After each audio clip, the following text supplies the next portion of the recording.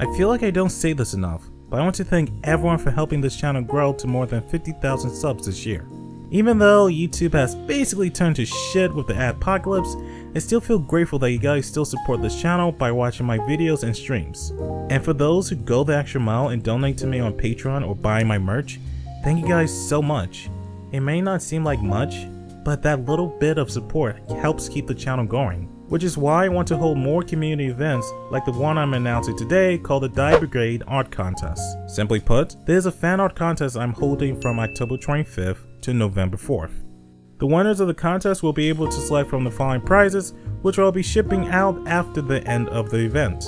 First place will be able to choose from what they want first, second place will get to choose second, and so on and so forth. All valid participants will also receive a 25% discount that will be valid for the next set of t-shirts sold on the Teespring account. So how will this contest go? 1. The art has to be either a traditional art piece or done using SFM, Gmod, Blender, or any other 3D modeling program. 2.